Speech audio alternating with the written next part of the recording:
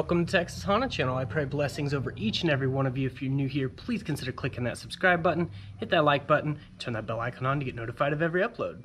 Okay, today's video is going to be a simple hood pin install. Now the reason I'm doing this is not for the aesthetic look, but for functionality. I'll explain here in just a second.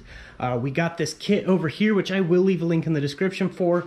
Now this one is for aesthetic look, but this one is functionality as well. So I guess people like to put these on their cars to make it look like they have hood pins without having to drill any holes or anything. I don't know why you would do that. It's not going to actually save your hood in any way, shape, or form. So that's pointless to me. Junk, trash, don't need that. But these here, these are the actual hood pin parts where you actually have to drill a hole in the hood and then stick this adhesive on, and it sits just like that. Then you slide the pin in and the hood won't open. Now the reason I do this is because I have had instances where the hood latch has failed. It's not just happened to me, it's happened to a lot of people, including my friend Casey, my friend Jesse, and a few others that I know. They've had their hoods pop open while driving, smash the windshield, bend over, and smash the sunroof. I worked pretty hard on this hood to make it look really cool and light up and all that stuff. I don't want it to fail, and I did notice when I was driving that it was like doing this rattling, and it just was really sketching me out. So I went ahead and bought the hood pins, and I'm going to install them. I do it for functionality, but I did get some good looking hood pins so that it also looks aesthetically well. So that's what I'm going to do here, and these are awesome because you don't have to drill 4 small holes to mount these. They just have the double-sided adhesive, which you can peel off at any time and then reapply double-sided adhesive, so it's pretty simple on those. And it did come with little lanyard pieces, so that way the hood pin, if it slides out for any reason, like you forget to put them in or something, which is a bad idea, had that happen too. If you forget to put them in, they'll be on the lanyard still. We've lost some of these with the solid mounts. It'll vibrate them out if it's not properly adjusted, which we didn't properly adjust them at that time, so they slid out. With that being said, we're gonna go ahead, go over under the hood, and I'll show you what to do from there. Hope you guys enjoy this video.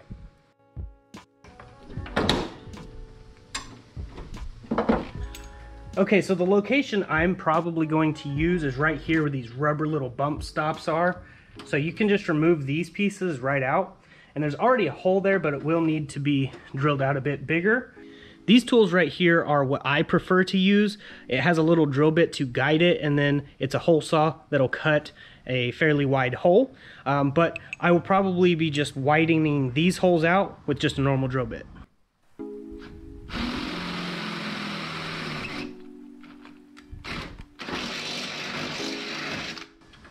All right, fits perfect, and there's access to the bottom side so I can get the nut on the bottom end, and we will have to drill the hole up top. If you look right here, it actually left a mark where the little bump stop used to be, so we can actually just drill this straight up, and then once we close the hood, we'll be able to see what adjustments we need to get it to poke through.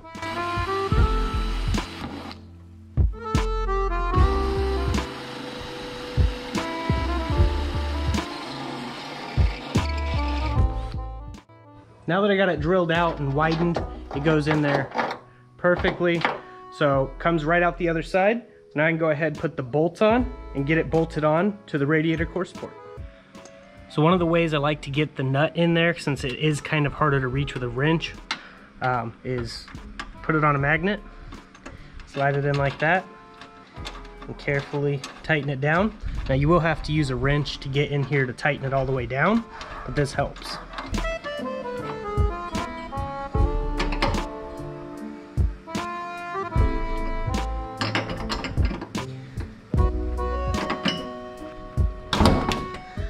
Okay, it pokes through. Now I am going to be keeping the normal hood latch. This is just a backup, just so you guys know. Yeah, it's poking through. Needs a little adjustment, not too big of a deal. Then we can go ahead and put the piece on, put a hood pin in it. Now I'm gonna do the same thing to this side, and then we'll see what it looks like.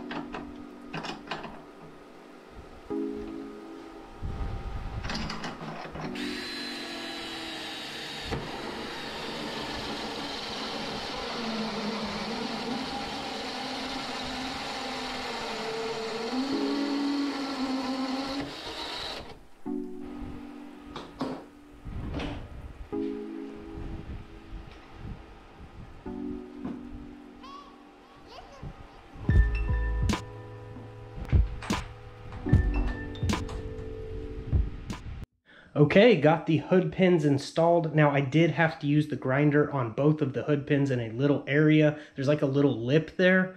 Once you grind that part smooth, it goes right up in there, no problem. The main problem is this right here is a curve, and it wasn't going straight, it was going at an angle. So I did have to angle the pins forward a little bit, which was causing it to catch that lip. But it's a real simple thing to do. Just whip out the grinder real quick, shave some off, and you're good to go. And it just went straight up in there. And the best part is, it's not going anywhere. So I have that peace of mind knowing that the hood latch, even if it did fail, I have the hood pins to catch it. Now I am still keeping the latch. It's better to have the latch and the pins, at least in my personal opinion. But yeah, you shouldn't have an issue. I mean, most vehicles don't, but on Hondas particularly, I have seen it more often than not. So if you haven't had issues, I am thankful you haven't, but I recommend doing this just as a personal thing, because even the wife's MDX does it, and her hood like flops around, and it really freaks me out because I've seen it happen many times. But this is just extra peace of mind. But I'm going to go ahead and pop it and show you this. So basically you just push down right here, pull the pin, push down, pull this pin, and it still has the actual hood latch. So this thing is doing fantastic. We're gonna go and take it for a drive. I'm gonna get on it a little bit so you guys can hear the supercharger and, you know, just go for a little ride. And then of course we will come back and go over some more stuff. But before I do that, show you how bright this glows. As you can see, it's pretty bright. It is lighting up the entire ceiling here in the garage. This thing is awesome. I can actually turn the brightness down or up. As long as it stays in between yellow and orange, it is legal to drive with. If I do any other color, it's illegal. I've already looked up the Texas laws and everything, and not just Texas law, that's actually a United States law. So the entire United States, it is the same law. As long as it falls between the white and orange color, it can be used on the front end, including side markers, fog lights, so on. So it can't be blue, it can't be red, it can't be green. Unfortunately, I like the green one, but this yellow one looks pretty cool. But yeah, I'm gonna put the GoPro in the car and we're gonna go for a little drive. I hope you guys are enjoying this video.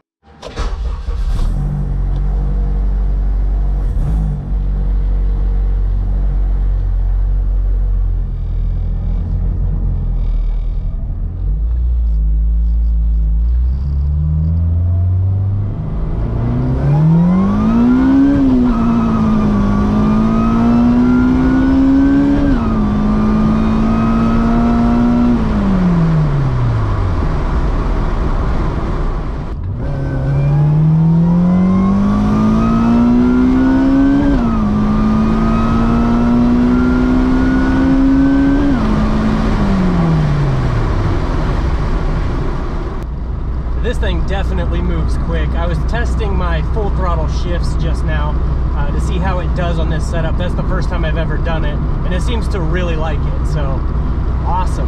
Cannot wait to get this thing down the track. But yeah, we're gonna head back to my house and we'll go over some more when we get there. I really hope you guys are enjoying this video. If you are, please hit that like button and drop a comment. Let me know what you guys think.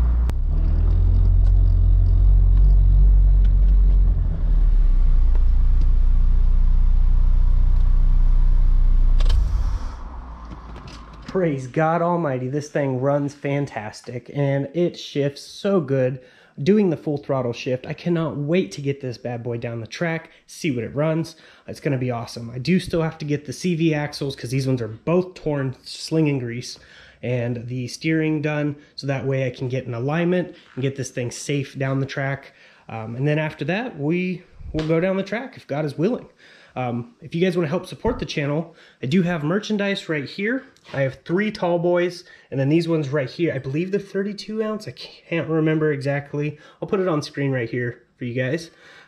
These are the More Motorsports one. If you don't know what More Motorsports is, that is my first YouTube channel I ever made back in 2009. It is still going strong.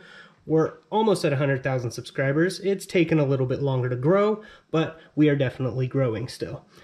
These ones here stay cold for 24 hours. These as well. These ones are the tall boys. These ones, I call them the big ones. So if you guys want one, definitely message me. The information's in the description. Either email me or Instagram.com/Texas Honda channel, Instagram.com/More Motorsports Garage. Either one works. I accept PayPal. And yeah, the 35 shipped each for these right here. And these ones are 45 shipped each. These are definitely a high quality, and I laser etched them myself here in the garage. Each one of them is unique in its own way. When you get it, you'll know what I mean. But yeah, if you guys want to help support the channel, that's the fastest way, and I can start making more merch once this is gone. A lot of people have been saying, hey, make some merch, I'll buy it. I make it, and they don't buy it. So I'm only made this much right now, and once these get sold, I'll make more. Supply and demand kind of thing. I don't know if that makes sense, but yeah, once these get sold, we'll definitely have more funds to make more and put more money into the car. Now, I didn't know if I showed you this, so right here, I have a little sweatband I got for like $5 or something off of Amazon, and I put it over the brake reservoir. It looks pretty cool, a little custom touch to match the hood. And yeah, this thing's definitely a head turner for sure. Everyone always breaks their neck trying to look at it with that cool glowing hood, and yeah, it's pretty cool for sure. Also, one more thing I didn't mention was the interior glow. I got the same kit from Walmart for the interior glow and got it hooked up on both sides. It is hooked to the key, so when I turn the key on, it comes on. Basically just hooked it up to the cigarette lighter stuff. The adhesive wanted to come off. It's really humid today. But it has different colors as well. You can do the multicolor mode, and they're just double-sided adhesive or whatever right up under there on both sides, and they're secure out of the way. I think it looks pretty cool. But yeah, this doesn't drain the battery, in case anyone was wondering how bad does it drain the battery. I left this on for 8 hours, just kind of posted up in the driveway. The neighbors loved it. So I did that and started right up, no problem. So as long as it's shut off and you start it up to charge the alternator or charge the battery up with the alternator, should be good to go. But yeah, that's basically it for this video. I hope you guys enjoyed this video. I know the channel's been kind of dry on content, but I'm doing the best I can, working with what I have. I greatly appreciate you guys coming. Feel free to share the videos around, including the Legend of Zelda hood one. I want to try to get that one as many views as we can. The link is in the description. Definitely go over there, check it out as well. But that's basically it. I'll see you guys in the next one. And as I like to say, God bless, stay safe, stay awesome.